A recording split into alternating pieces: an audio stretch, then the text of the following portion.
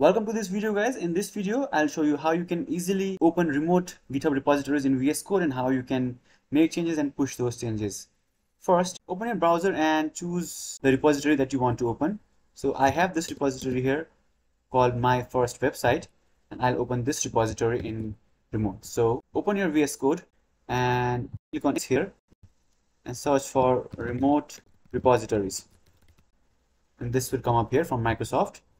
Click on install and go to view and open command palette and type remote repositories and you will see this open remote repository. Click on this and paste your URL here and just click on open GitHub repository. And now, as you can see, the repository is open here. By default, it will open the main branch.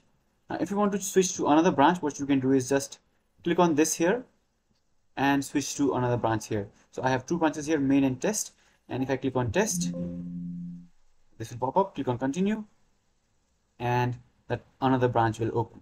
Now let's say we want to make some changes here. So if I go back to my repository here and choose the test branch and click on index.html, here I have these changes. So let's say I want to add this, I want to commit this and push it to my test branches index.html. So what I can do is, let's say more about me, save this here.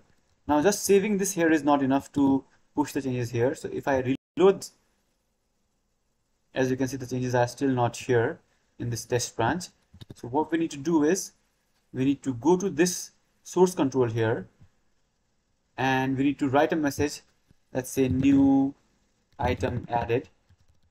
This is the commit message, and just click on this commit here, commit and push. Click on this and now these changes are being pushed. So as you can see, the color has also changed. So now if I go here and reload this, as you can see, more about me has appeared. Now if I want to another branch, let's say we want to create another main. So what I can do is go back to main here and once this is finished loading, what I can do is I can click on main here again and we can choose create a new branch from, and let's say new feature is the name of the new branch. Hit enter and now we get to choose from which branch we want to create this new feature branch. So I'll choose on, I click on main and now this new branch will be created and I'll switch to branch. So now our new branch is also created and we can work on this branch and we can push changes as I've already shown you. Now if I go here and reload and click here, as you can see, new feature branch is also created. So this is how you can open a GitHub repository, create a new branch, edit and push changes to GitHub easily by using VS Code without writing any command. So yeah, if you have any questions, let me know in the comments below.